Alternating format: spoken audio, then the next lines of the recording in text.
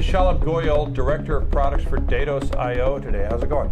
Doing great. How are you doing, Curtis? I am good. Flew up this morning just to talk to you. Absolutely. So we've had a few conversations about traditional backup architecture and your product's architecture, which I'm going to say is very non-traditional. Absolutely. Why did you think that we needed a different backup architecture? What about the traditional backup architecture did you think needed change? Yeah, no, absolutely. That's exactly correct. Well, we believe that it's the applications that drive the entire data protection and data management stack underneath. Now, the applications, as we know, are changing. They are born in cloud, they are moving to cloud, and also they're becoming more distributed in nature. And with that, this traditional data protection architecture that used to consist of applications running on a relational database, getting backed up by a media server, and finally getting stored in a dedupe appliance, does have some deficiencies. And let me go one by one in each of these. So the first one really is scale. Now, as we look at the applications, as the volume of data is growing, you can clearly see that media server really becomes a choke point. Right. We all know about the problems with backup windows extending into overnight. So that really becomes a bottleneck in terms of handling the scale of the data. And I'd say that traditionally the way we handled that was it worked fine as long as as this scaled over here, I just bought more media servers, and of course these were really expensive boxes. Correct. Right. But what happened? The one thing was what happened when this became this. When I have a single application or server that can't fit through a media server, that was the one thing that these guys weren't really designed to handle. Absolutely, and that's absolutely the truth. So media server, scale, they don't go hand in hand. Right. The second issue here is this architecture, if you look at it, is designed for a very static infrastructure. So there's no elasticity. Right. And by that, what I mean really is, if you look at cloud and cloud infrastructures, they're meant to scale up and they're made to scale down, scale out and scale back in. But this requires a static footprint for infrastructure.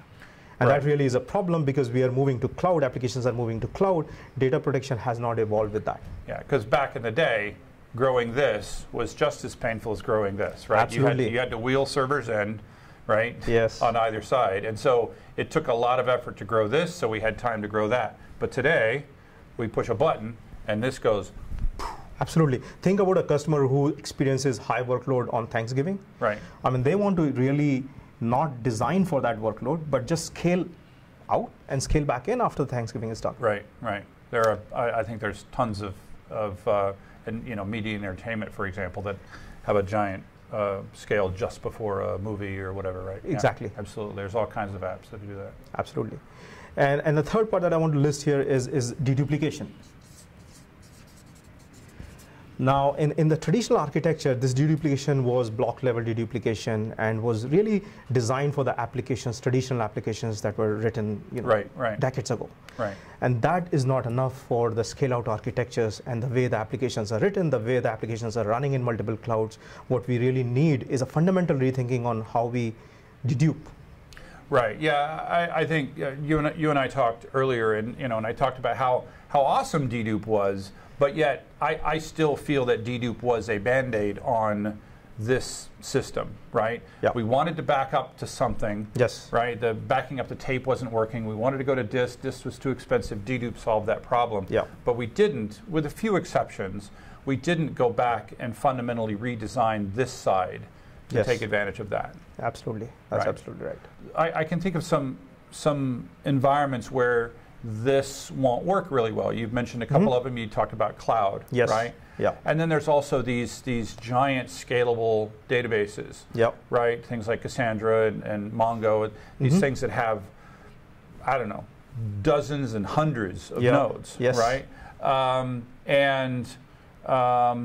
then the other is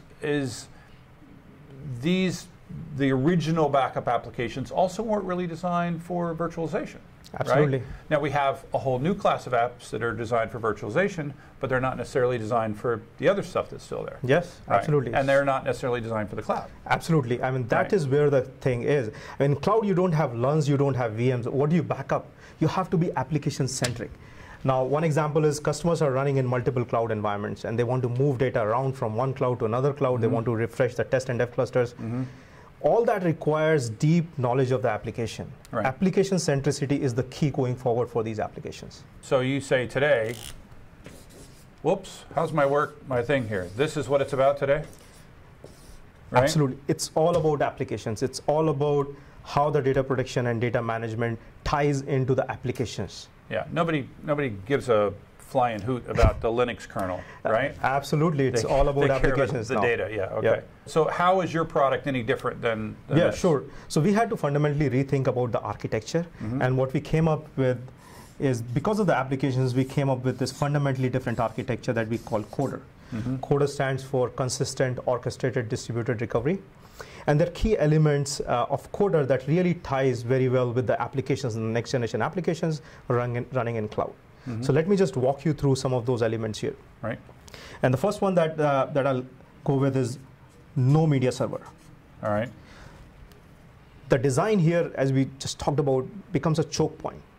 No media server allows us to scale beyond one database, a database that maybe 20 nodes, 50 nodes, may have 10 terabyte of data, 100 terabyte of data. Right.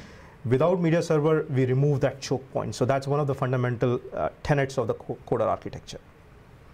The second key tenet here is really elasticity. So going back to our discussion about elasticity in cloud, right. Cloud really provides us elasticity. I can scale up, I can scale down, right. I can scale out, scale back in. Now, CODER really dynamically allows, based on needs of today. And absolutely. Right. So think about it as going in a direction of serverless. I just want to run my backup when I really want to run it, and I want to get exactly the performance that I need at that time. Okay. Why do I need static infrastructure? That's what CODER allows us to do as an architecture. And the third one here is really rethinking about deduplication. Rethinking about deduplication and something that we call global semantic deduplication. And the reason behind that is as we're looking at new next generation applications, they are more distributed in nature.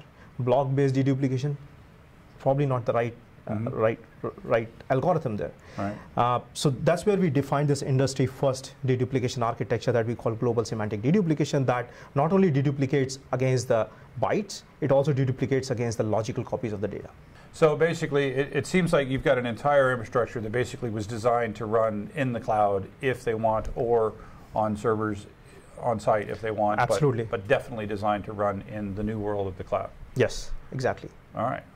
Basically, we talked about, all of the things that the design of this just wasn't meant for the cloud. Yep. And wasn't meant for the application-centric world that we live in. Absolutely. And you guys have addressed that with, the three elements of your CODER. And by the way, I just want to say, my favorite thing about this is that it's not called CODB. It's not called recovery. Is it the name of your product and Absolutely. Not backup? I like That's that. what customers care about, applications and recovery in the cloud at scale. Great. Thanks for talking. Thank you.